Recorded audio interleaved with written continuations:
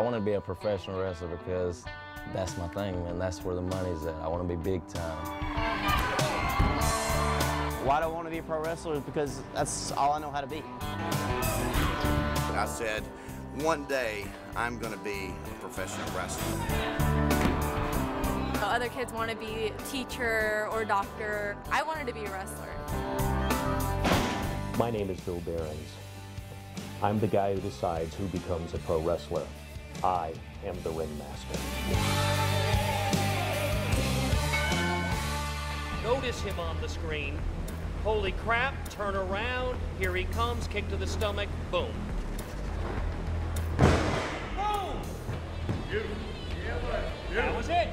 Bill Behrens, he's the man around in the South. Everybody knows him. He's been around the business 35 years, if not longer. I mean, he is the business. My primary job is developing talent. Booking is the process of building support for the talent that you want the people to dislike, and build support for the talent you want people to like.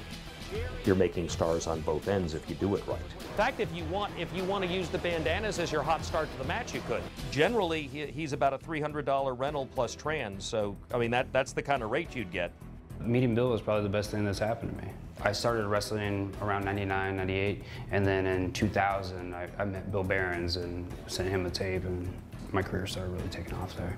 It's a unique breed of people that get drawn to it. Yeah, I'm working a job that I don't want to work, but it pays my bills. The bottom line is this: when I'm 60 years old and I look back and I'm like, man, you know, what'd I do with my life? Even if I come up short, I can at least say I went after it and I gave it my best. It ain't fake, it's fixed. Everything we do is real, everything we do. If I hit you in the head with this belt, it's gonna hurt. But with fucking 1,000 people out there cheering your name, the adrenaline takes over and it doesn't hurt right then. But it's gonna hurt in an hour when I go to the hotel. So I'm gonna eat 2 lower tabs and I'm gonna smoke a joint, eat some Waffle House and go to bed. Milk it, milk it, milk it. Finally get, buck up on him. Don't let him respond. You get mad at his, sitting there with his stupid grin on his face, which he'll have.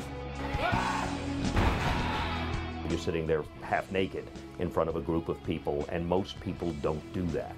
I don't know if you've heard of it, but I coined the phrase, the disease, obsessive wrestling disorder. This is all I've wanted to do my whole life.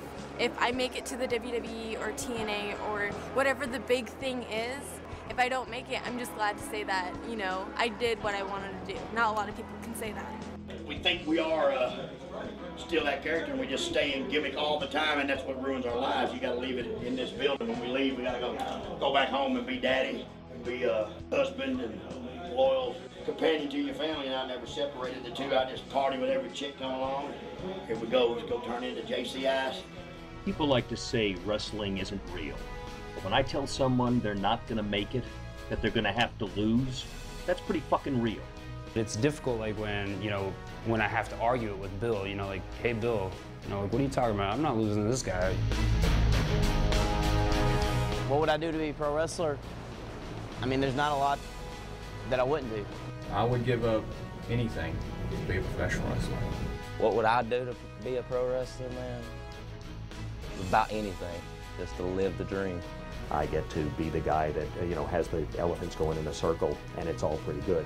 And everybody's doing their tricks, and then there's a big kaboom at the end, and the guys crisscross in the air, and everybody applauds. And that's the holy grail.